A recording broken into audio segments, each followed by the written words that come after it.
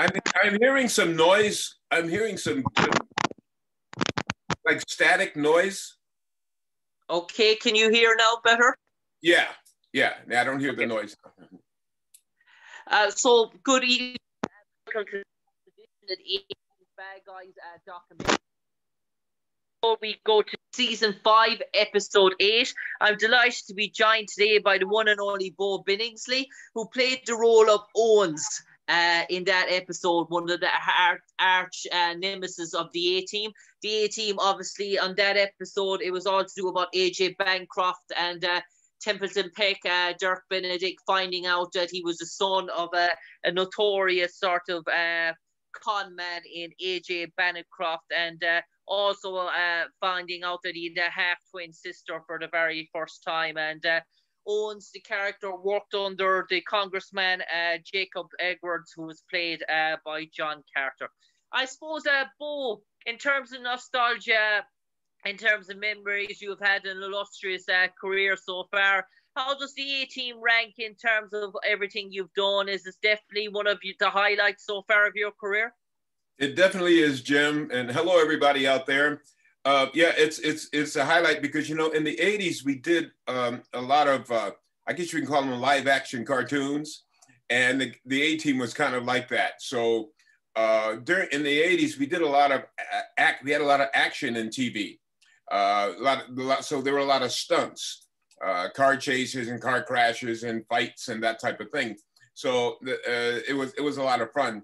And interestingly enough, the director of our episode was James Darren, who was a singer back in our day. I don't know if folks in Ireland know that, but yeah, he was a singer. And I met Jim on the set of T.J. Hooker.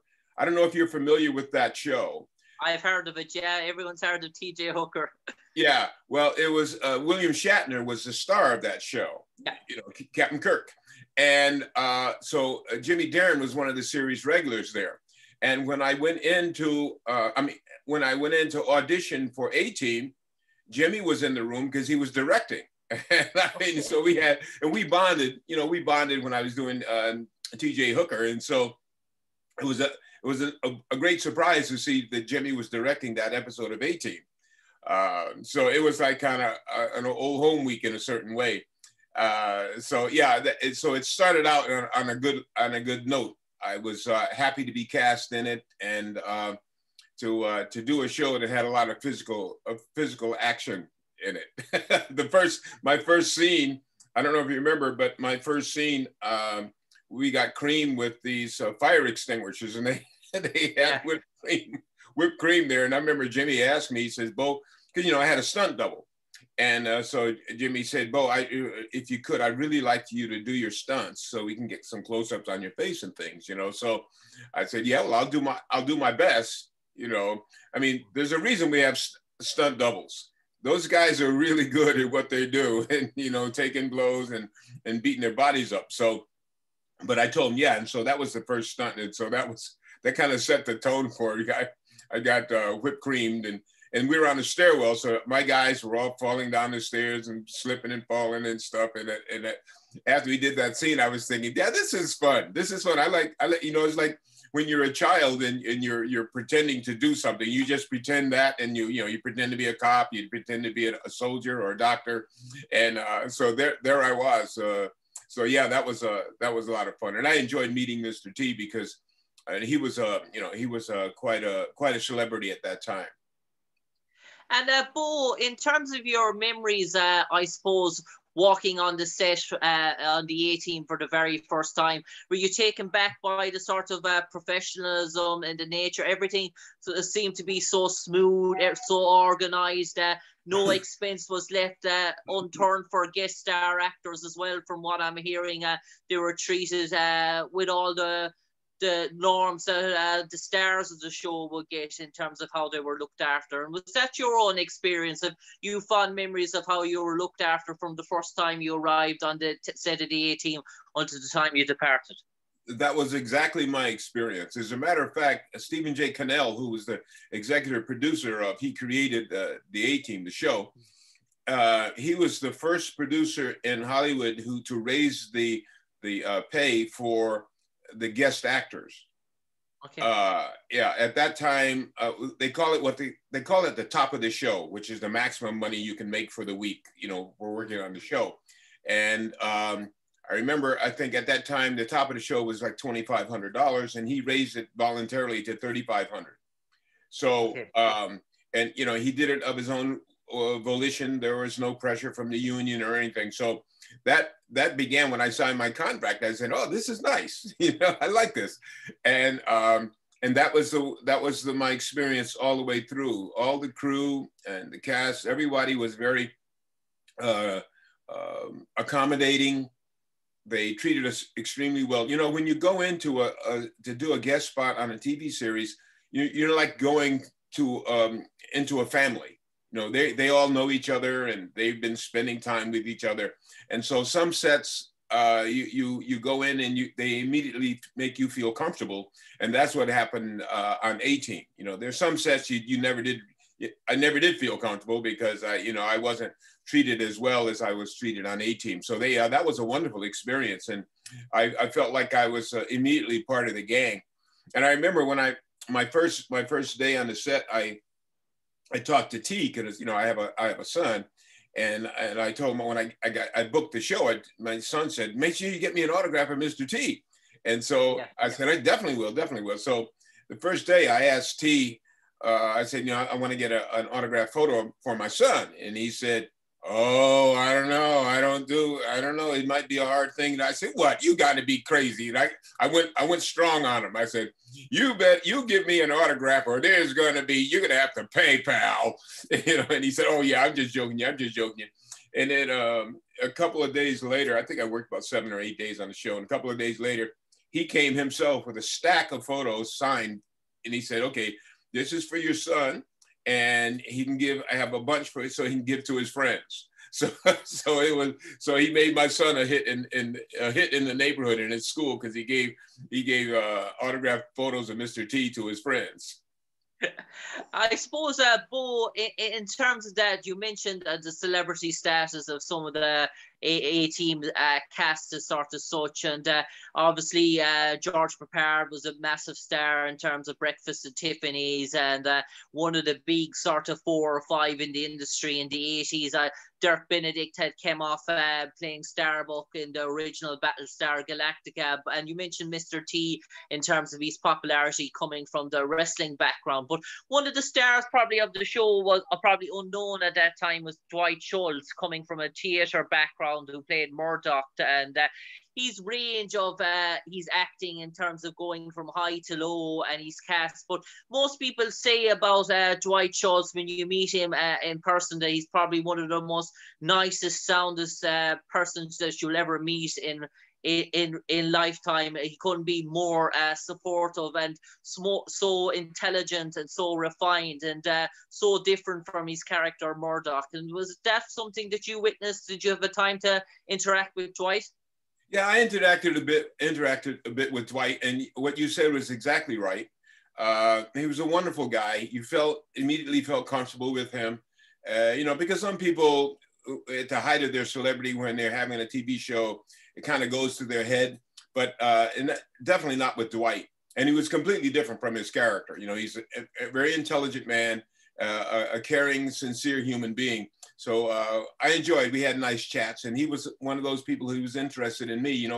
As celebrities, we're often talking about ourselves. And so it's nice to run into a celebrity who is interested in other people. So that was one of the characteristics that I enjoyed about Dwight, that he wanted to know about my background and where I was from, and where I grew up, all of that.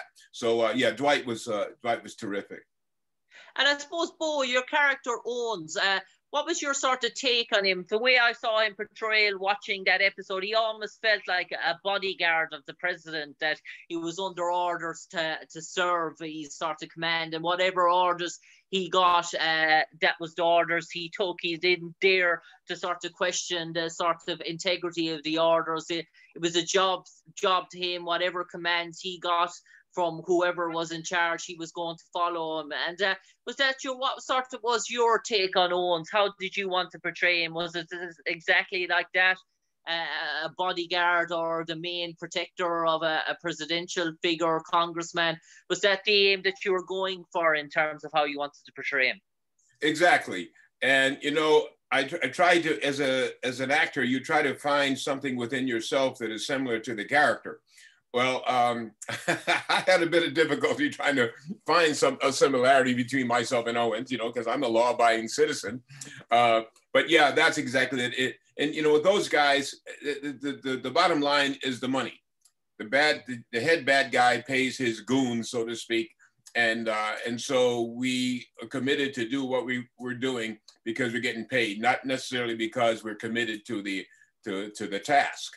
And so that was Owen's motivation. That was my motivation, because I had to do those terrible things, and because I was getting paid for it, and I wanted to keep my job. And a lot of times, mob bosses, if you don't do what you're told to do, then they eliminate you. So those would be the two considerations for Owens, that he didn't want to make the boss mad, and he wanted to get paid.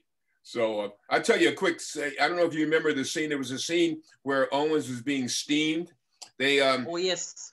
Yeah, he was in the steamer. Folks out there, years ago, they used to have these steamers where you get in up to your neck and they put the steam in there, and so you can lose weight. So what they were doing, they put me in one of those steamers to steam the information out of me. And so George, I remember George had a line something like 130 degrees. Let's see if we can get some information out of him. And we do the scene. We rehearse the scene, and then we were going to shoot the scene. And then when it came to T's line, there was silence. So Jimmy Darren, the director, he said, cut. He said, T, you're killing me. What's going on here? Because that happened a couple of times. And so T said, I know my lines. I just don't know when to say them. So I told T, I said, because that was actually working. You know, they had that steamer was going. It wasn't pretend. And I told her, I said, T, come on, help out a brother, man. I'm dying in here. Just say your lines so we can get over this scene. And I suppose in terms of that storyline of the A-Team, it was one of those poignant episodes. It was shown, particularly as tight. It's probably one of the most poignant, because it discovers the whole mystery around Faceman's father at Templeton Peck. So probably one of the most highlighted team episodes of the A-Team, because it sort of ends on a sad note. Normally there's a good, jolly sort of atmosphere in terms of the A-Team, but it sort of ends in a sort of premise. Although the bad guys like yourself are apprehended, we almost see that there's always not a happy ending in terms of riding off towards the sunset as well. So in terms of the storyline, it was very well thought of, but very well done as sort of such as well. So it kept people gripped from both sides in terms of what the bad guy's next move, but what was going to center around Dirk's outcome as well. Would he get to know or speak to his father? Yeah, that was poignant. And just a little side note, Jeff Corey, who played his father, was a very prominent acting coach here in Los Angeles. And so, as a matter of fact, I had met Michael Douglas a few years before that up in San Francisco when he's doing a show, and I had asked him about acting coaches when I went to LA, and Jeff Corey was one of the acting coaches that he suggested to me. So that's just a little background that your audience might enjoy knowing. But yeah, it was a poignant episode, which, as you mentioned, it kind of made it stand out from many of the other A-Team episodes. It was kind of like light and fluffy. But our episode was serious, and it had kind of a mixed ending, as you indicated, because Jeff's character passed away, and Dirk, did meet his father, but he didn't know it was his father at the time. So that, if you empathize with that and put yourself in his position, that would be, that's very, very sad. But the upside is he met his half sister, so that kind of tempered that sadness a bit. But yeah, it was an emotional episode from that standpoint, which made it stand out from many of the other A-Team episodes. I suppose, Beau, I'm going to finish off now by asking you a sort of question as such, and probably you'd have to rack your brains for this now. In terms of, let's pretend there was an A-Team bad guy sort of encyclopedia as such, and they put your character Owens into it. and they left 2 blank sentences underneath. And the people who were producing the encyclopedia, they rang your talent agent who got in touch with you, and they asked you, having portrayed the character Owens, Beau Billingslea, to write those 2 sentences underneath to describe him. What would you like those 2 sentences to read? Owens was not too good at his job, but Beau Billingslea enjoyed playing him.